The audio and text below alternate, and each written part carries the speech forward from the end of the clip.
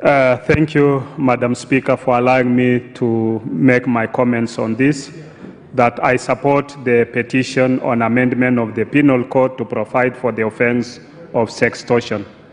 Madam Speaker, you remember the incident that happened in Kericho, where people to be employed, that they had to provide sex for you to be able to be employed.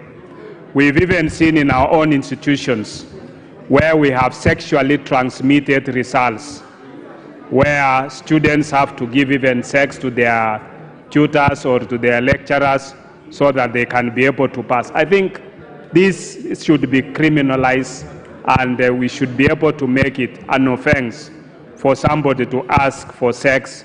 And I think it is demeaning even to our women when somebody looks at you and asks for sex to be able to provide you with a certain service or a certain favor. I think this is very bad. Honorable Speaker, I even saw the other day, there are things that comes into sexual offenses.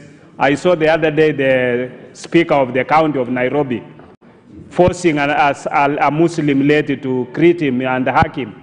And I think that is that's a very serious sexual offense, and I hope that character should be dealt with by the law to make it an example for others. So with those few remarks, I want to support it.